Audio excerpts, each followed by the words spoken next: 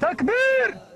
Described by the Pentagon as ISIL's Minister of War, Omar al-Shishani was killed in combat in Iraq, the news agency affiliated with the militant group has confirmed. Quoting a military source, the AMAP website said al-Shishani was killed in the city of Sharqat, south of Mosul, along with several other so-called Islamic State fighters. The loss of a top commander may come as a blow to ISIL and follows a string of setbacks this year. The group took control of large swathes of Iraq and Syria in 2014, but has recently lost ground. Iraqi troops are now advancing towards Mosul, the last ISIL-held city in the country.